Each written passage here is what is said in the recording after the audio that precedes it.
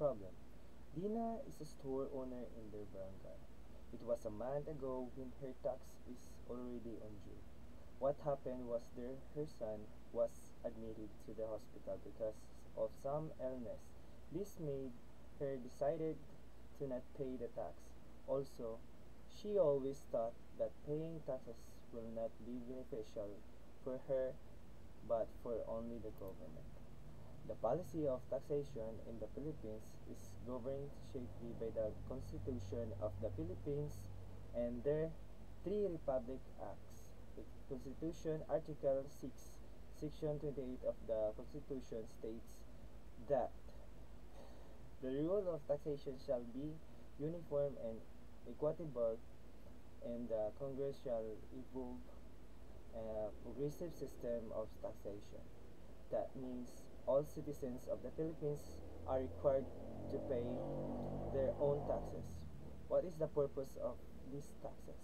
The primary purpose of taxation on the part of the government to provide funds or property with which to promote the general welfare and protection of its citizens and to enable it to finance all multifarious activities. In the case of Dina, who did not pay because her son was sick and she believes that her taxes were only beneficial to the government, Dina shows fidelity.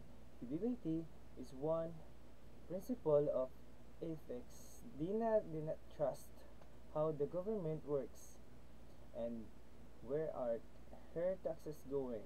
What will happen to the Dina if she will not pay taxes? Dina can go to prison for avoiding her taxes. Every failure to pay the taxes carry penalty, criminal liability and or liability.